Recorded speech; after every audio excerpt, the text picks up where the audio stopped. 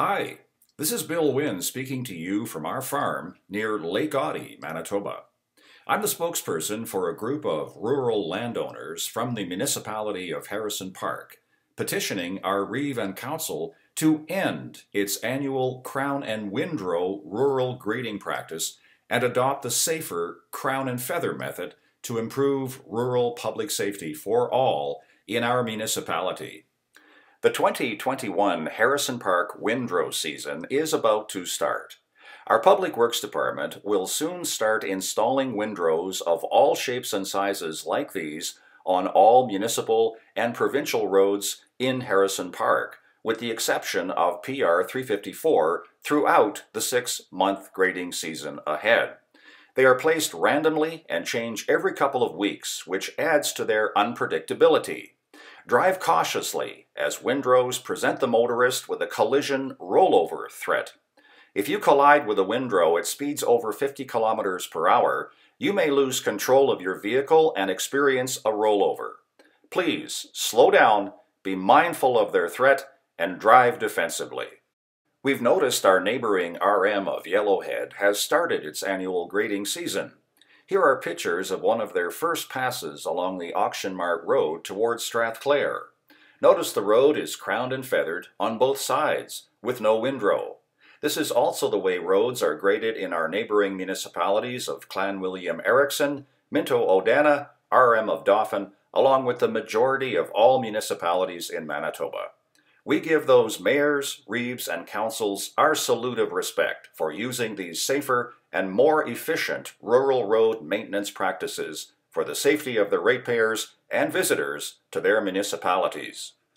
Today, I want to review 4 ways in which the crown and feather grading method can improve rural road public safety in Harrison Park. This first slide illustrates the most dramatic and immediate improvement. The feather method eliminates the collision obstruction from the road as seen in these pictures. In this video, the main fault with the windrow method is illustrated. The windrow dam does not permit the road crown to shed rainwater into ditches. This causes or contributes to several public safety road hazards. The crown and feather method eliminates road erosion hazards like this caused by windrow dams. It also eliminates water pool hazards caused by windrow damming as well. Windrow dams contribute in other ways to public safety hazards. Dammed rainwater penetrates the road, making it wet and soft.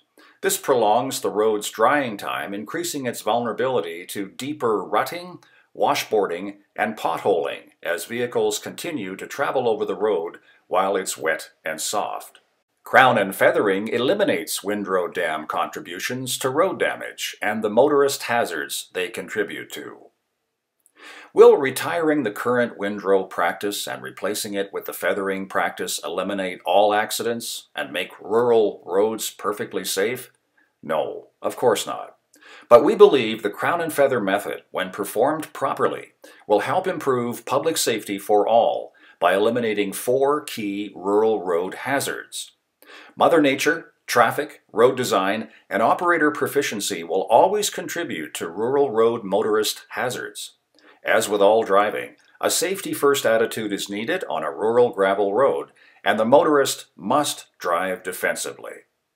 Help us make the rural communities of Harrison Park safer for all, especially for the kids on their school buses. Please sign our petition found below on this video, or on our website or social media sites. Thank you for your time and support. And remember, folks, slow down and drive safe.